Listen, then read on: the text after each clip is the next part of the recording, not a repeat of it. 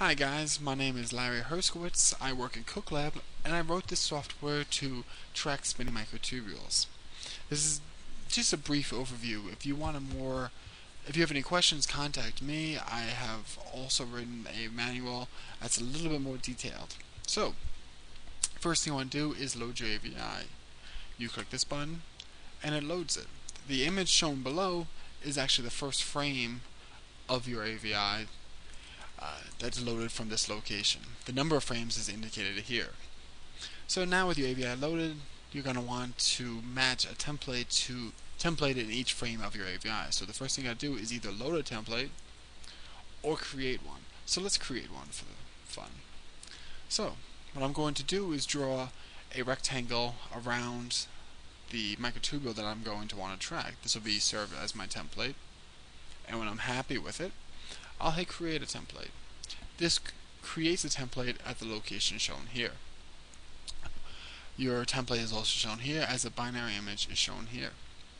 The binary image helps calculate the radius, which is shown here, and the radius will be in nanometers because you would have put in a factor of, you would have put in something besides 1 in nanometers per pixel factor.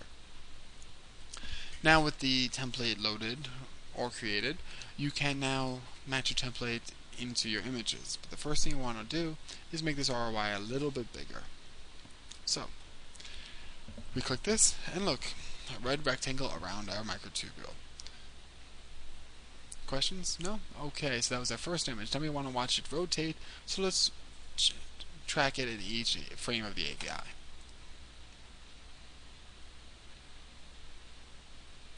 And there we go. You saw it move and rotate, and the red box keep track of it. The progress bar does what all progress bars do, and that's tell you the progress.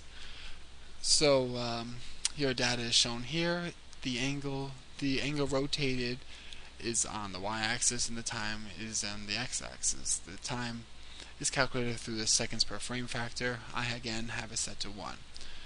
You can see that there's a best fit line in white set to this. Now, the best fit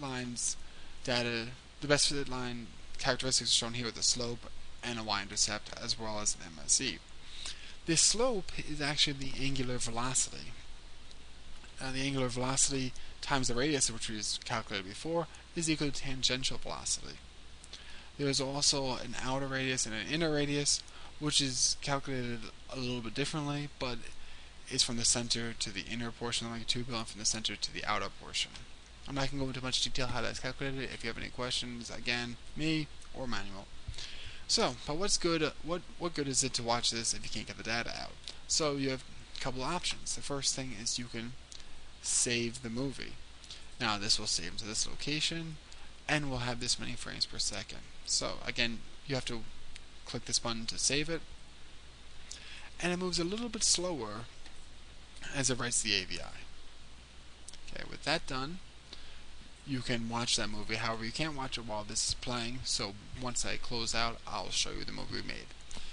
So, you also can save the data. You click this button, run through it again, and it will save the data from the movie. Now, say you forget to click that button before you watch the movie, but don't want to watch the movie again, you can click this button, save previous data, and you'll save the previous data's movie. I know, complicated. Well, that's a quick overview of how this program works. Let's look at some of the things we saved. So the first thing I want to look at is that movie. So it is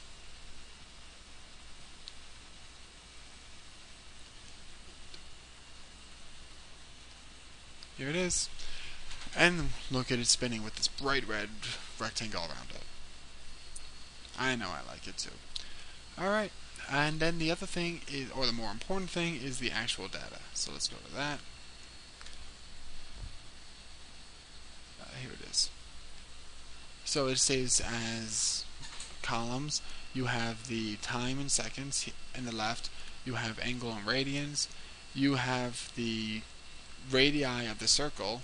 You also have the y-axis, the y values of the best fit line. The y value combined with the time will give you the same best fit line as shown in the graph, and you also have the slope of that best fit line. If you want more things saved, just let me know. I can fix the program and save as many things as you want. Also saved is a picture of the front panel. Bam. Just in case you want to remember, oh, where did I save that image? Where did I save that template? Here, you know.